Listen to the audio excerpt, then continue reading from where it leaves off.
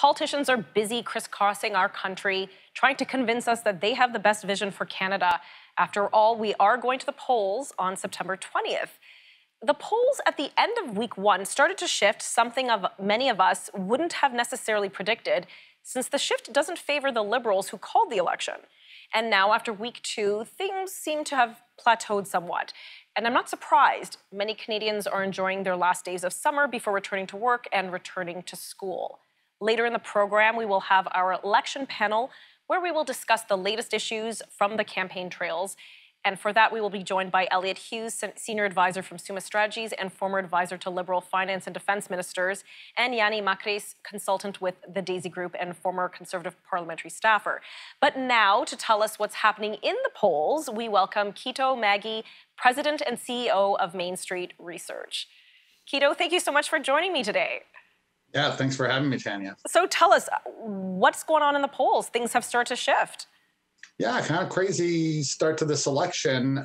Some people don't like it, but after the one we had in 2019, that was just it was a tie. It started as a tie, kept going. It was just boring election. I'm having a lot more fun with this one. As you said, about 10 days ago, we started seeing a shift away from the Liberals to the Conservatives. It stayed pretty stable a couple days. Big shifts in Atlantic, big shifts in Alberta, big shifts in Ontario. A lot of noise, a lot of volatility. And then it kind of settled into this slow gain by the Conservatives. Peaked about 2 days ago where we had just under a 10-point lead, 9.4% lead for the Conservatives. Across the board? Across the board. Wow. Nationally, with substantial leads in British Columbia, very neck and neck in Atlantic region, lead in Ontario, and of course across the prairies and Alberta, a very substantial lead. And so overall, at that point, we had the Conservatives finally on that day take the seat count lead. And then it's settled in a little bit. It's sort of stagnant now, sitting at about 7.5 points, the lead for the Conservatives over the Liberals. That's just happened over the last 2 days.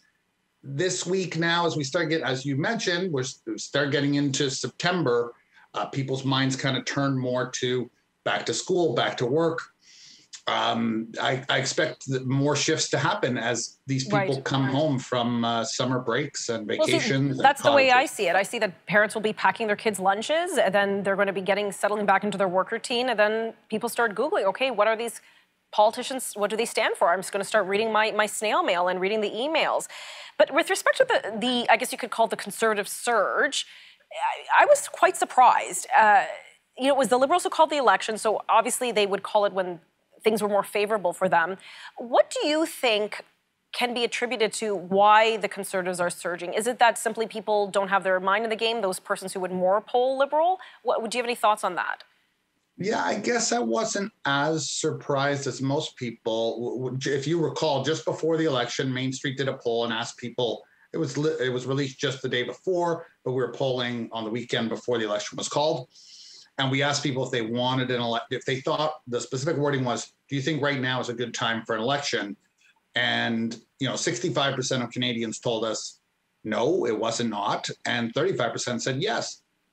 But weirdly, the people who told us yes were largely in Alberta, in the prairies, young people under 35 who had been led by the NDP for most of the year. So it was the people who don't support the Prime Minister and the current government who were actually telling us they did want an election. So that pointed to something weird that might happen at the start. And then, we've been asking other questions since around the leadership that, we released for the first time yesterday. And that really pointed to sort of, this is the why, because nothing's really happened. I've been asked all week, why? Finally, the data we released yesterday sort of pointed to that. Okay. Well, we have 30 seconds before we have to wrap up. What is the state right now? Is it going to be, if the election were held today, we still have 3 weeks, but if it were held today, is it a Conservative minority, majority, Liberal majority, minority? Who's holding the power here? Yeah, it would be a Conservative plurality of seats if an election were held today, about 37 to 30, with the NDP sitting around 18%. And that would translate to Conservatives having more seats than anybody else, and with the first chance at forming government. Okay, so we'll have to keep an eye on this, but thank you so much for joining me today. Yeah, thanks again.